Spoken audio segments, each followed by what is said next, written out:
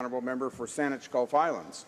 Thank you, Mr. Speaker, and I thank my honourable colleague from Mount Royal for his presentation today and his speech. I'm struck by one thing. The motion before us today has an incredibly strong rationale, which is that people should not have criminal records for the possession of a substance that the government in power has run a campaign to say we will legalize.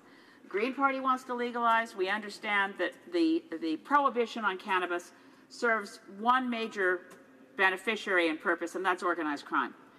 I would like to ask the honourable member, and I didn't get a chance to put it to the Minister of Justice earlier, although I was trying to get a question in, but wouldn't it make sense for the Liberal government to commit early that the criminal records of people who were carrying a criminal record for possession, not for participating in organized crime, but for simple possession of cannabis, whenever that crime occurred, would have their records expunged once there's a legal framework in place for legalization of cannabis?